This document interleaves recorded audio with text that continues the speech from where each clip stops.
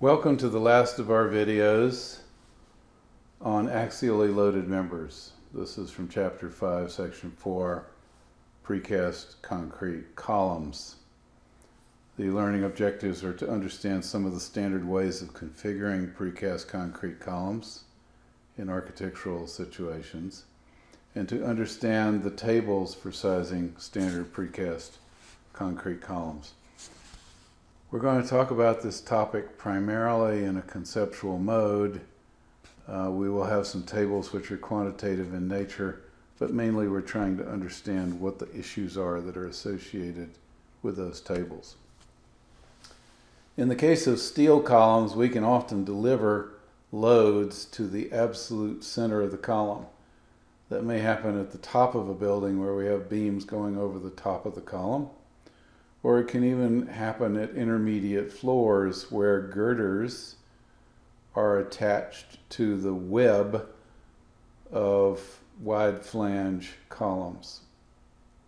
In that case, the ends of the girder beams are delivering their loads to the absolute center or centroid of the steel column. In the case of concrete, things are inherently different. Concrete doesn't come with thin webs and wide flange shapes. It tends to come in rectangular or round cross sections, which are very dense. And the loads from beams get delivered eccentrically off the center line. So for example, here we have a column of dimension D. We would love to deliver the axial load right to the center line of this column, but we don't know exactly how to do that. So what we do instead is we attach something called a haunch, and then we deliver this girder to the center line of that haunch. So in the thought process about this column, we have some loads from up above, which are compressing the column axially, and then we have this offset load P2, which is whatever load is being delivered by this concrete inverted T girder. This force is not delivered axially. As a consequence, there's a very large moment which is being delivered to this vertical element, and that moment is tending to cause rotation in this direction. In other words, we're tending to have the column move in that direction, there, in this direction down below. As a consequence, it's almost inappropriate to think of this as a column. We need to think of it as much as a bending member as a column. And so all of our tables have to account for both the axial impact of the force P1 and the below here, the axial impact of P2 in combination with a moment which is tending to produce this rotation. So in the textbook, we have a series of design guideline pages. They might begin by talking about the general shape of the column, the pattern of the rebar in the column, and provide a bunch of other design information, including definitions of quantities like the design axial strength, the design flexural strength, and so forth. And some of these concepts are going to become much more clear later on, but basically we have to account in some way for that axial force and the moment that's induced. And so we'll have a diagram that looks something like this. This is for an 18-inch by 18-inch column with this pattern of reinforcing, and it's for 5,000 psi concrete. And I'm going to blow this up so we can see it a little bit better. But you'll notice on this axis we're plotting the moment capacity of the column, which has to do with that offset force. And then we're plotting the axial force on this axis.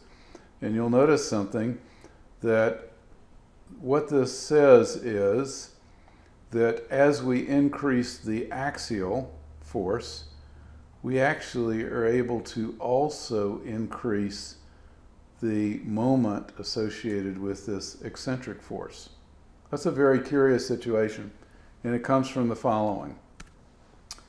If we have just this force, we will be inducing tension in the steel on this side.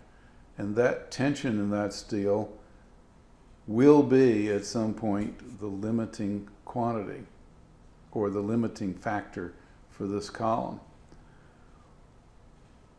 What those tables are saying is that if we add more force above, we actually can tolerate more of this moment because this axial force is taking some of that tensile force off the steel.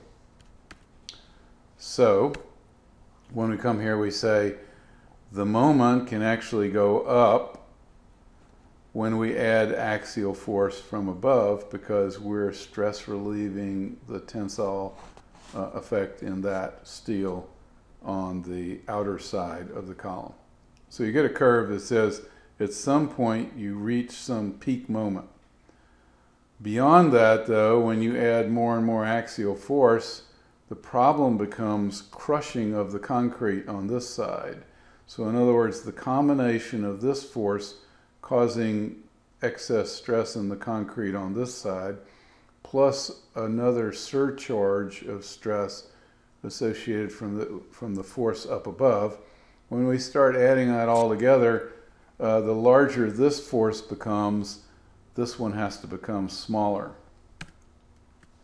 So initially P2 can get larger and larger and larger, but then when P1 reaches a certain size, the failure mode is crushing of the concrete, and then P2 has to subsequently get smaller and smaller.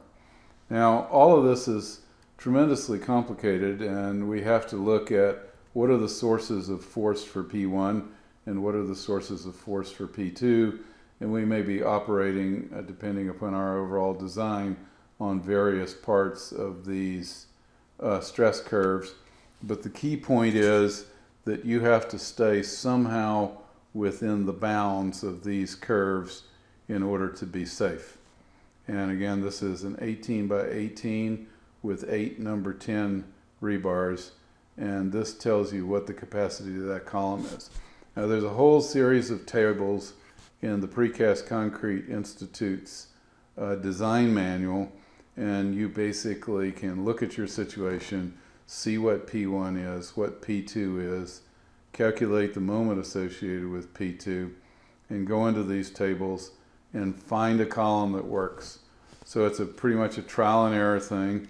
Here we have 16 by 16 inch, 18 by 18 inch, and in these tables you'll notice we go to 20 by 20, 24 by 24, 28 by 28, and 32 by 32.